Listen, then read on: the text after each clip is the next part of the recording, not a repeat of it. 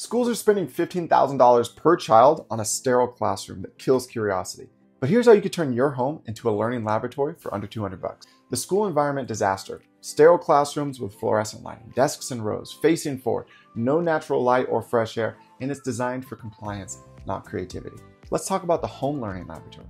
You have a kitchen space for science experiments and math through cooking, living room for a reading corner with natural light. You have a backyard for nature studies and physical sciences. You have a garage or a basement where you can do building and engineering projects. Here's the $200 transformation.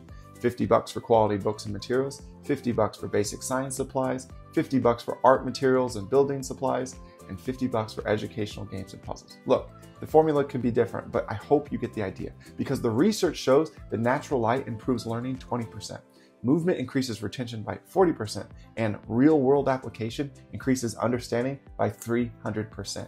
Your home is already the perfect learning environment. You just need to see it differently.